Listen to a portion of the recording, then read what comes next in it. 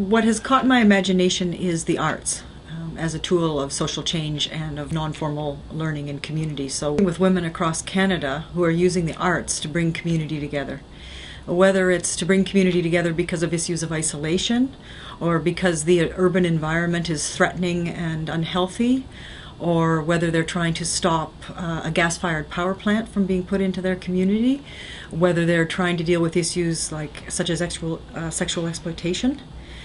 In whatever area, or racism, whatever area they happen to be working in, they're using the arts as the mobilizing tool, as the tool that captures the imagination and brings the community together, and then enables them to express their ideas more creatively and more artistically. I think in many ways we're cut off from the creative aspects of society, at least engaging in the creative aspects of society. We're maybe able to, particularly privileged classes, go to museums and see plays and things like that. But what these women are doing is engaging community people, like groups of homeless women, in discussions around health and well-being, but using the arts as the medium. And so the women sit and they create individual artworks or collective artworks as they grapple with these very, very difficult issues. And the combination of watching them be creative but grapple with very difficult issues in their lives is quite fascinating, and watching the transformations that come over them. So how the art eases them in and out of these conversations, makes these conversations more palatable, makes them easier to have, because violence, most of the women who I've encountered who live on the streets are on the streets because of violence. That's not a nice topic. That's not an easy topic. That's not something they want to remember. These aren't therapy classes, though. These are ways for them to come together collectively and talk about the different kinds of issues. My arts projects have been global. So I've been working with people in New Zealand, in Malta, and Sweden, and India, and different places around the world, looking at how the arts are used for different means. So it does start.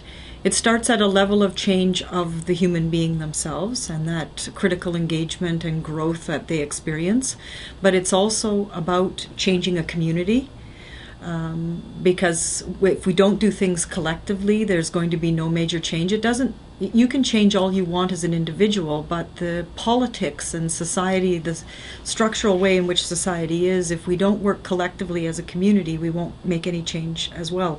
And then, of course, around different kinds of issues, we have to think transnationally and globally, because violence against women is a global issue. Environmental problems, those are global. The environment doesn't just think, oh, well, let's see, I'll just wait here, I'll pollute, I'll just be smoggy right here and I won't go anywhere else.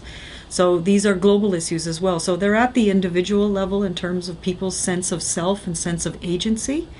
They're at the community level in terms of a collective sense of agency. And they're at the global level in terms of how do we change everything? How do we transform this world? How do we turn this around and make it go in some different directions? No one says that'll be easy, and it's not. And in fact, working with ambiguity and chaos and confusion and different opinions, that's what's interesting about it, is not everybody thinks the same. A group of people may agree that the community needs to be changed, but how it needs to be changed will be fundamentally different as you speak with individuals, which is why you have to deal at different levels all the time. And I've always worked internationally, so the international is really important to me. And so the arts, I find it's an international tool. There's arts and creativity is in all cultures. I teach a course called Cultural Transformation and Social Learning Through the Arts. So I'm working there are teachers from schools who come into my classes, and there are also community activists and educators, people who want to make a difference in the world. Whether they're teachers in their school or whether they're people in the world, they want to make a difference. So I'm introducing them to how the arts can be used. And there's some larger examples, such as the one I've just spoken about, but there's other smaller ways in which they can begin to use the arts. And I bring in artists to work with them, so they actually, not only do we talk about the projects and sort of the theories of creativity and change and adult education and adult learning for social change, but we also engage in a collective art project, and they make quilts or they do a photography project. We had a group of students who took on an environmental issue, and they did a fotonovela, which is a photo story.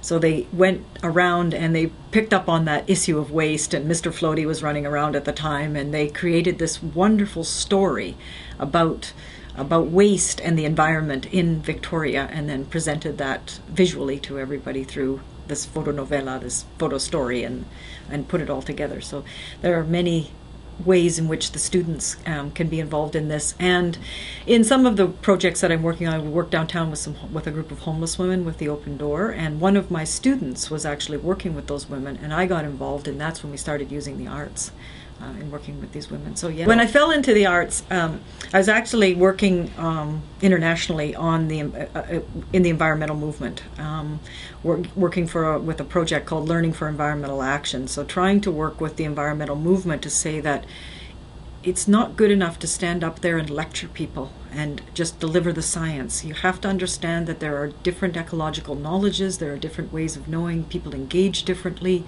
Try to create some spaces where you respect people's knowledge and bring them together, rather than just, well, they need to know this kind of information or they won't be able to change their attitudes and behaviors. Science is important, it is, but not everything's a matter of science, right? Science matters, but it's so it gave me a new lease on life when I started to see the arts being used as the tool, and people actually engaging and trying to cross sectors, such as the labor movement, which is understood that they only care about jobs, and the environmental movement, they don't care about jobs, they only care about trees. Those sorts of attitudes that you get, and they are very simplistic sometimes when you hear people say them.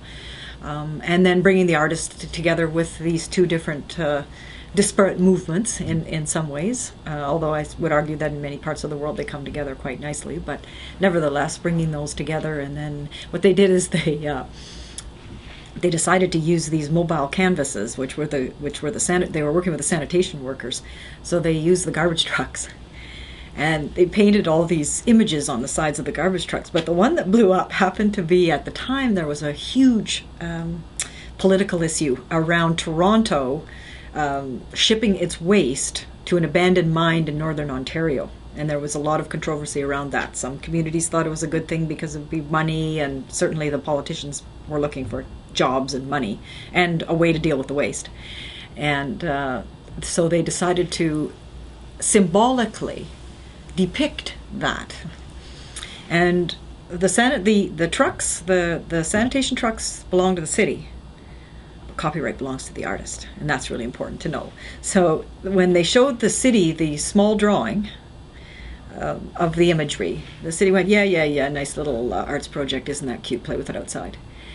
So when it went up on the side of a garbage truck, and I don't know if you've ever stood beside garbage trucks, but you actually need scaffolding to get up on them. They're so huge, so they had to build scaffolding to get up there. And when the image went up, it was quite astounding. And then the city was so proud of its little arts project that it had the trucks all brought down onto a lot in the center of the city of Toronto, and the media came in full force. And I was actually standing right beside the first camera. There's a whole row of cameras. All the media's there. There's a whole row of cameras because the arts will attract the media really well. It's very nice. And I heard him go, "It's Kirkland Lake."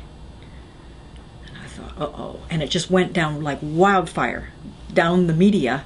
And one of the counselors saw it, and he flipped out. And he started screaming to get that truck off the lot, to be whitewashed. You do that in front of the media at your peril. At your peril.